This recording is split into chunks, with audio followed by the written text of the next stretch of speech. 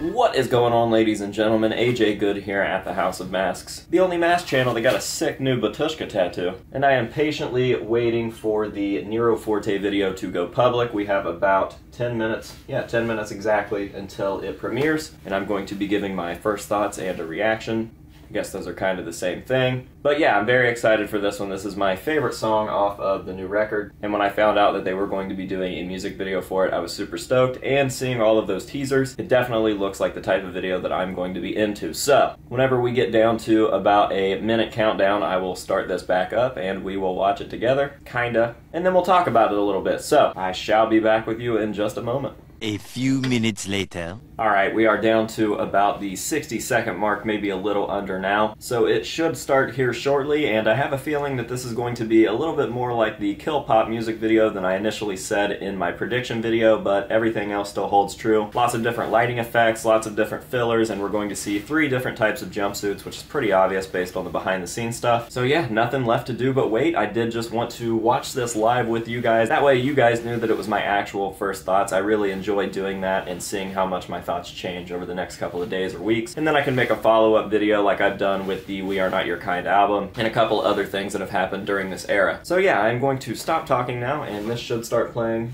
as I speak. Oh, we have another 2-minute countdown because that makes sense.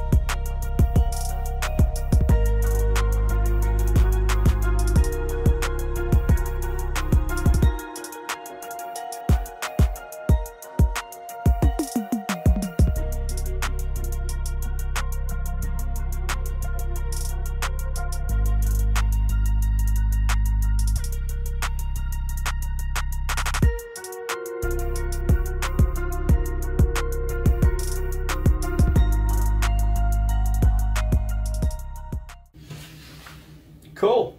That was cool. I liked it. I think aside from the pointless chick monster that had absolutely no relevancy in the video whatsoever, it was a great music video. Probably one of my favorites in a long time. I think they looked fresh as fuck. I think that the collared lights aesthetic really matched that poppy chorus, and I don't know how to explain that, but I think you guys will understand what I'm saying. And I also just really like jam videos. Like, live performance videos and videos where it's just the band playing are my favorite. And by the time that we got to the part where everything pops and the entire band is playing together and they're all doing one fucking headbang, super sick, super crisp.